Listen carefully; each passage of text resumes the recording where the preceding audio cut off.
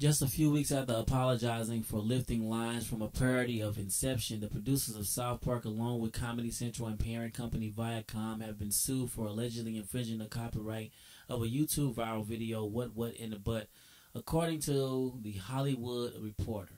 In 2008, the episode of the series, Butters, appears in a music video that, according to the lawsuit filed by Brownmark Films, is a nearly frame-by-frame recreation of the original video, which became a viral sensation in 2007 and since then has had over 33 million page views. Comedy Central released a statement describing the South Park segment as a parody and saying that it's fully protected against any copyright infringement claims under the Fair Use Doctrine